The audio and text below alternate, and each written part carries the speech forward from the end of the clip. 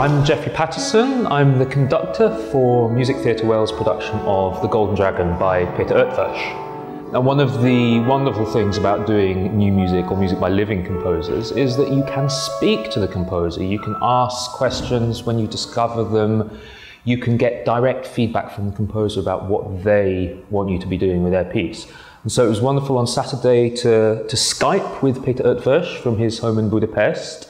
I had some questions to ask him, but we had a very long, wide-ranging conversation about the piece and about his ideas, particularly about the way it should be delivered. He spoke a lot about Berlin cabaret as being a big inspiration for the piece, which in several ways helps us. It helps us in a very practical way, because he said that actually in the orchestra there's quite a big part for piano, and he said he imagined it to actually be for an upright piano, which there'd be no way of knowing that from the score.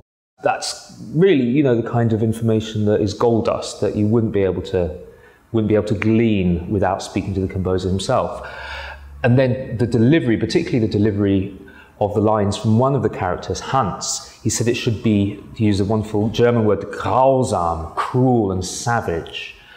Really, really great information from him. Dance!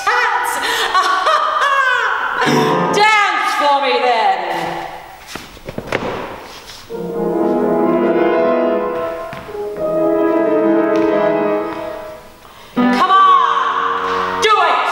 He spoke about the way this new English translation that we're performing needs to have real clarity, real comprehensibility. The story of the opera is quite complicated, and the audience understanding what's going on is of fundamental importance. Now, we had some ideas through the rehearsal process, through the preparation with the singers, about places where we might change the text, we might very slightly change the rhythms the singers take to sing the words. He was very open to this. He was very enthusiastic about little tweaks here and there to make the text as comprehensible as possible. Again, to bring out this sense of cabaret, direct communication between the cast and the audience. In the home where the truth was, sits my father, my mother, my uncle, my aunt. Why do you never call? Why do you never call? The music of The Golden Dragon is really, really fascinating. It's kind of hyper-virtuosic for the players. Very difficult, lots of notes, particularly the use of mutes for the instruments. For the brass, they have a whole range of mutes. The strings have a range of mutes.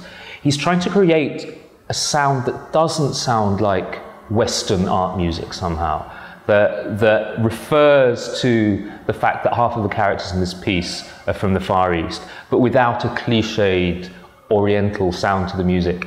And he does this in a really, really sophisticated way. It's a great challenge for the players, and it's a great challenge for the singers, because it means the music they're singing against often doesn't support them. It provides a very complex coloristic backdrop to what they're singing. But it's a really, really wonderful and quite unique sound world that he creates.